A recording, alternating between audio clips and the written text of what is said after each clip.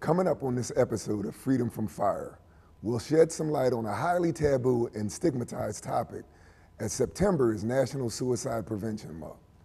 Then later in the show, we'll meet a special young ambassador for the Muscular Dystrophy Association. Stay tuned. We have a lot to discuss on Freedom from Fire.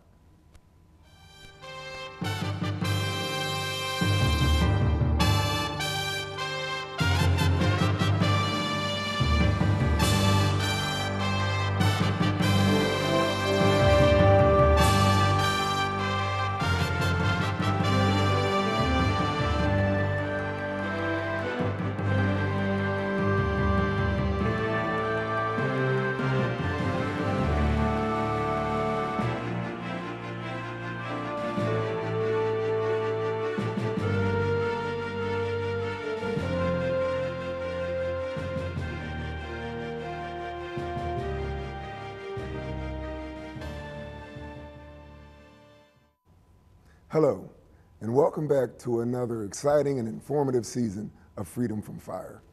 I'm your host, Deputy Commissioner of Planning and Risk Reduction, Craig Murphy. Here at Freedom from Fire, we aim to improve your quality of living by giving you fire and life safety information. We also introduce you to our local safety partners. Suicide prevention is a 365 effort. We use September to provide a special focus. We look to reach out to those affected by suicide, raise awareness, and connect those who are in need with treatment services. September provides a dedicated time to come together with collective passion and strength around a difficult topic. Research has shown that 43% of all adults suffer adverse health effects from stress. However, it is the men and women in the emergency service professions that are at a greater risk of suffering long-term stress that can lead to post-traumatic stress disorder, commonly referred to as PTSD. Stress is a serious occupational hazard in the fire service, affecting health, job performance, morale, and family life. We have a great panel of guests here today to talk about suicide prevention. Let me introduce Fire Prevention Battalion Chief Thomas Kane, Retired Battalion Chief Michael Yeager, and Paramedic Anna Maldonado. Thank you so much for joining us today. Could you tell us a little bit about yourselves?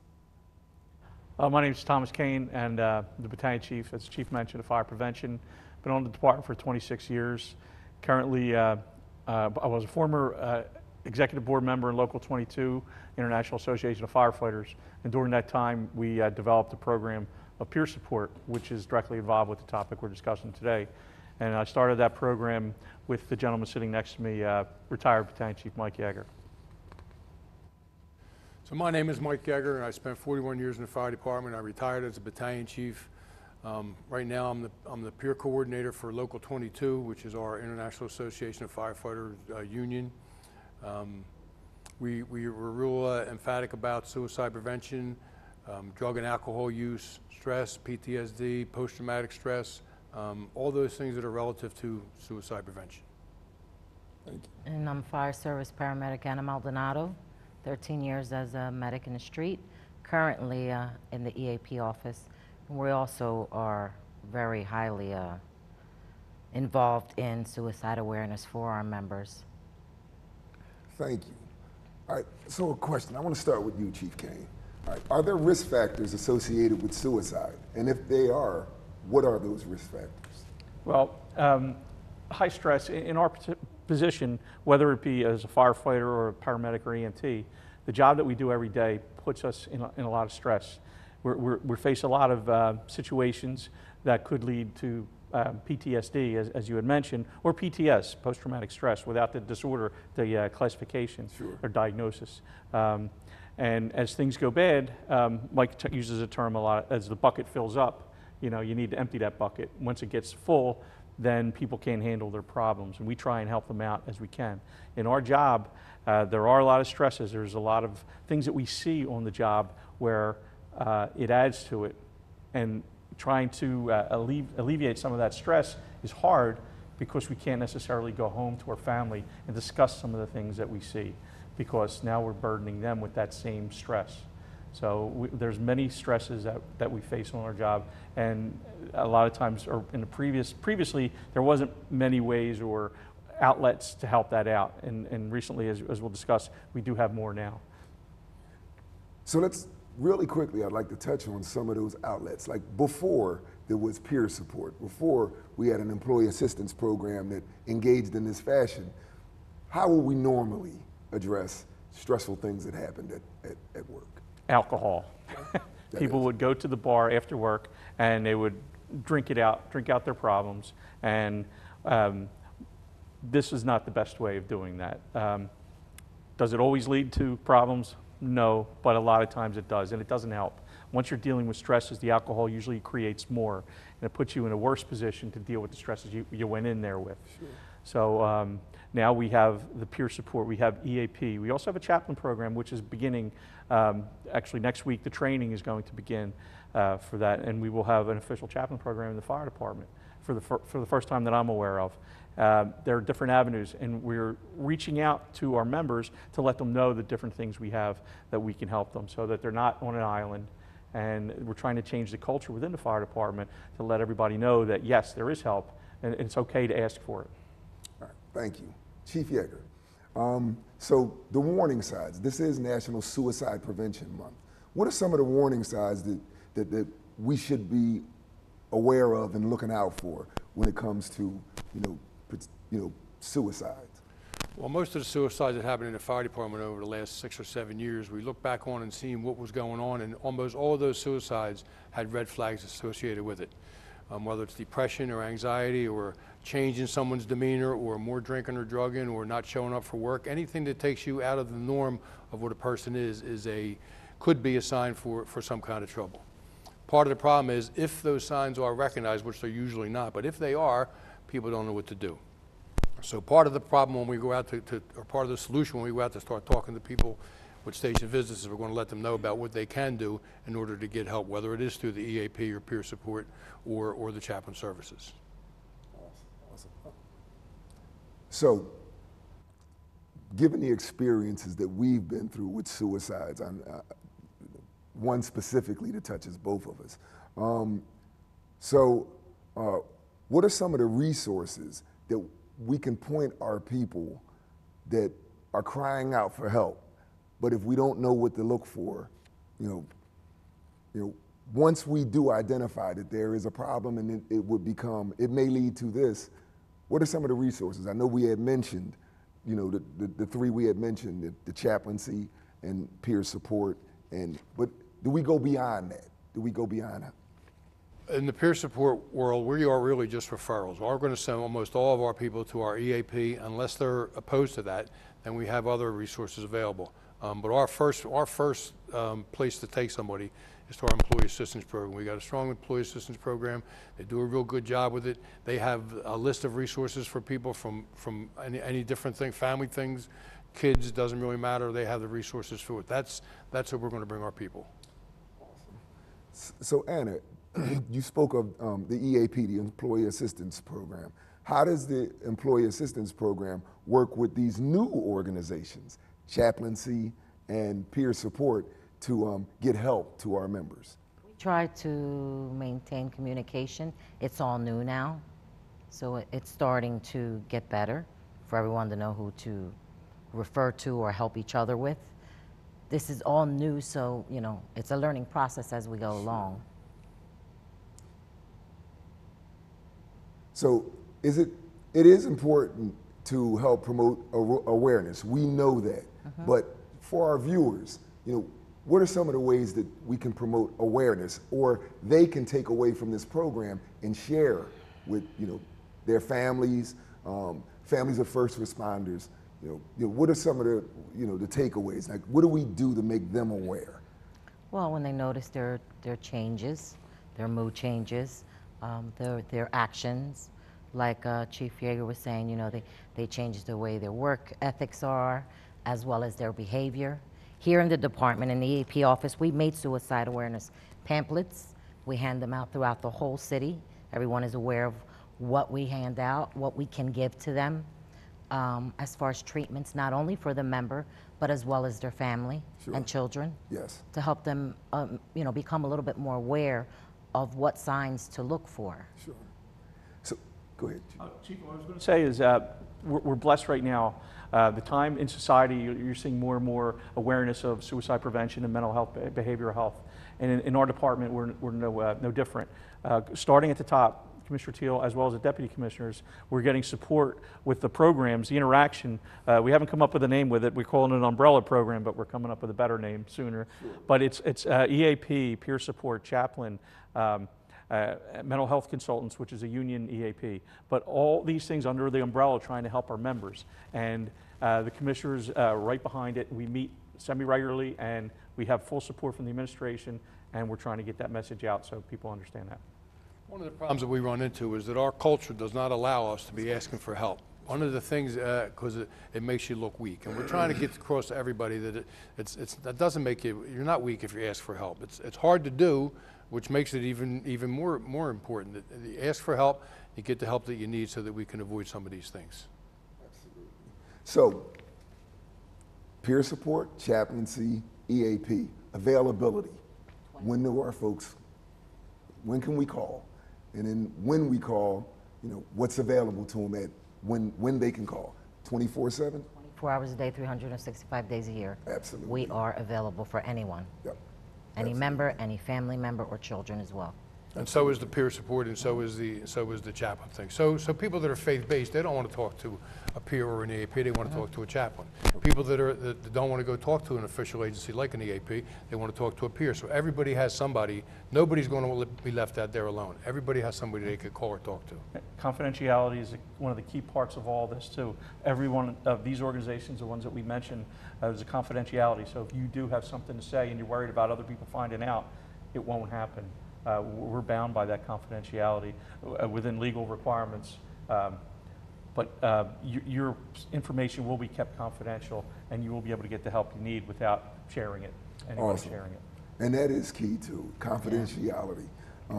So listen, I want to thank Chief Yeager, Chief Kane, and Anna for joining us today and sharing this vital information that has to be, thank you to LaSalle for allowing us to get this information out. It gives us a vehicle that everybody should know, and more importantly, family members should know to be able to see what signs to look for.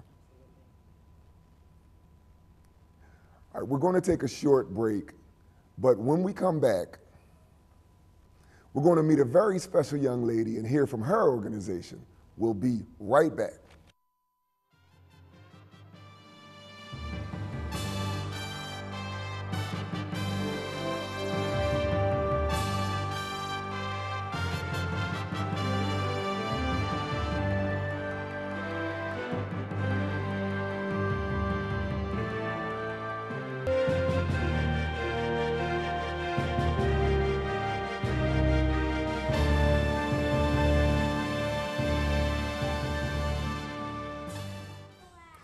Welcome back to Freedom from Fire. I'm your host, Deputy Commissioner of Planning and Risk Reduction, Craig Murphy.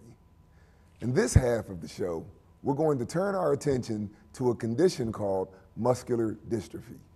Simply stated, muscular dystrophy is a term that refers to a number of diseases that cause progressive loss of muscle mass, resulting in weakness and sometimes loss of mobility.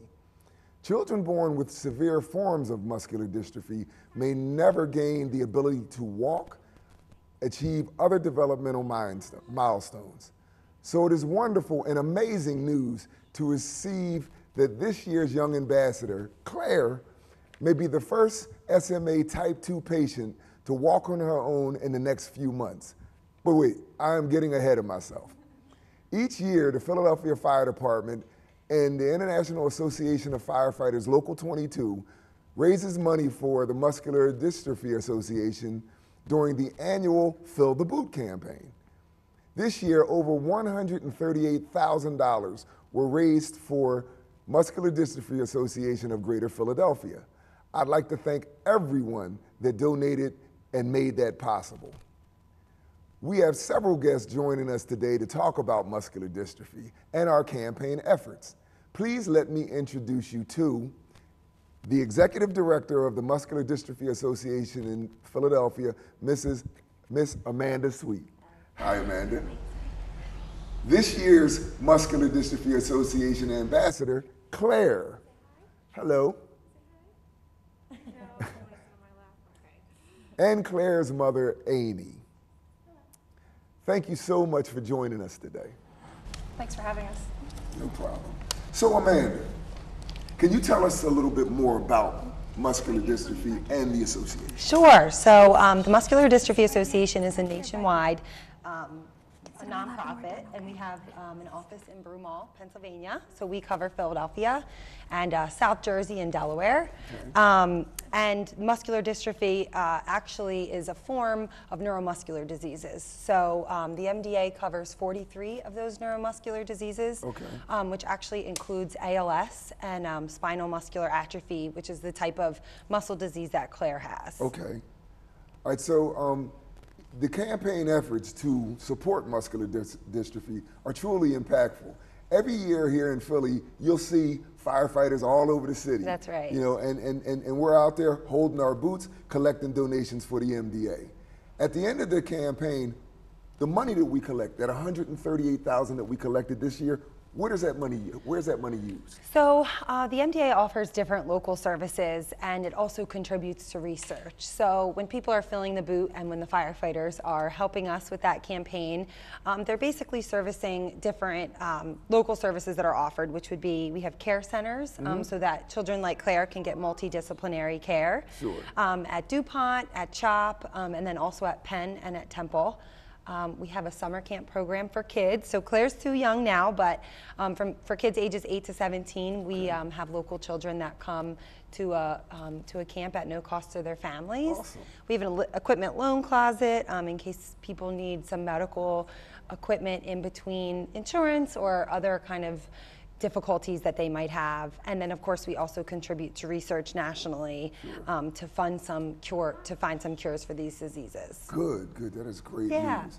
So other than when you see firefighters out with fill a boot, how else can you contribute to the Muscular Dystrophy Association? So we have a lot of different fundraising efforts throughout the year. We have a gala that people are welcome to get involved with. We do a walk every May. Yes. And then of course anyone can go to mda.org to donate to the cause.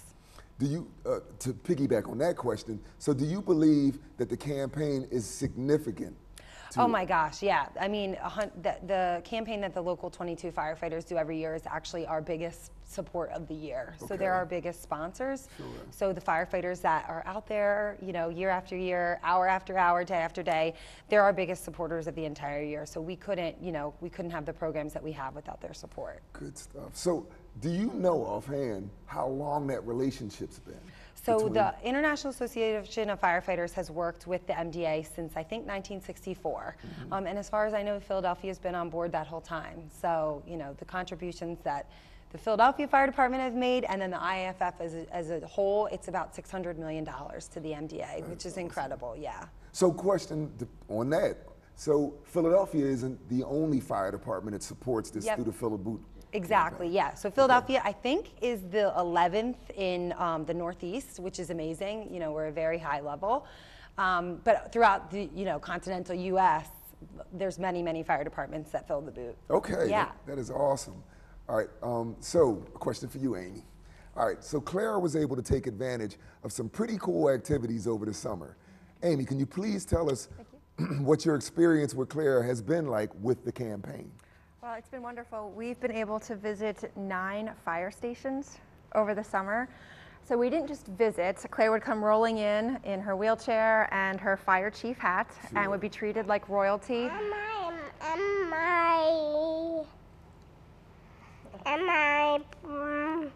I Cinderella? And you're Cinderella? Yeah, so she has a little Cinderella car that we tie on the back of her wheelchair so she can pull it around. So we would go, and these firefighters, all men, one woman, would allow Claire to do things like spray them with fire hoses. They allowed her to sit in fire trucks. They played with her, they played chase. She had a wonderful, wonderful time getting to be fire chief for the day on 9 separate occasions. Yeah. So a little bit more about, excuse me, the ambassadorship.